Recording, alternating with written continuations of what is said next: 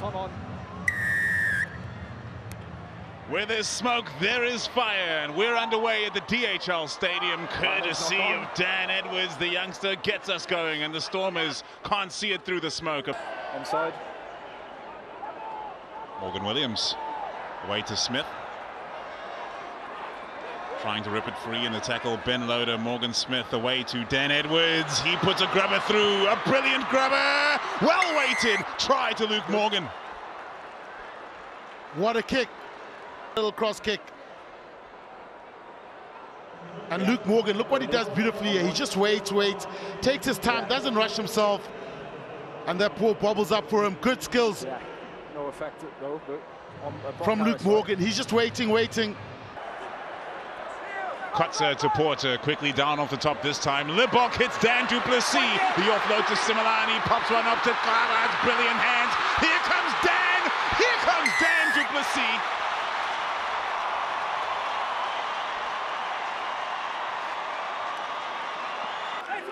Numbers out to the left, desperately calling for the ball is inside centre Watkin. Not a knock on, gone backwards according to the referee. Big run there from Williams. No heads. Head down and powering forward the Ospreys. They recognize the opportunity they have. Drive for the line and the try is awarded. The Welsh side strikes again. Gallant takes a big hit, driven backwards, does well to offload.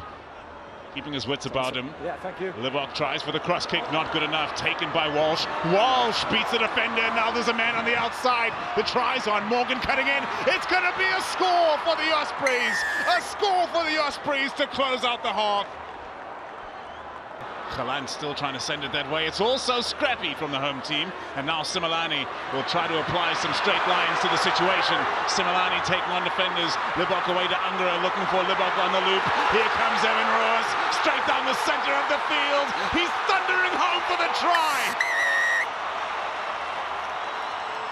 The pick and go from the base from Ben Warren. The Stormers defense is held up solid for the pick and goes so far this match. On the line. Can the Ospreys make it count now?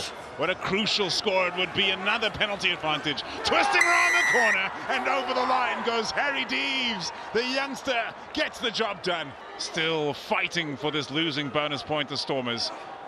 Two sides so close in their points tally. Just 4 points separating them on the log coming into this match. The Ospreys will be desperate to keep the Stormers from getting that losing bonus point. Ruben van Heeren with a strong carry as Morgan put on his backside. De Vet plays it to the blind. Gallant trying to get it away. Yeah, they're going to have to look at this one again. 15, with the try line in front. We need to check. Just wait. Manny, I'm just gonna check to see whether that prevented a probable try. Okay, Chris, coming to you. So clear deliberate knock on and yellow card. We just want to check to see if there's anything more. So there's no defender at the back, so Gallant holds his man up. He creates that 2-on-1 That's why he has to stick his hand out there. Both of those actions, I think a try is probably scored under. Yeah, so I think they're going to give this one. Ospreys. No covering behind, and it's yellow card 15. Agreed. And that's full time. Yes. Not the excitement that the Cape Townian fans wanted.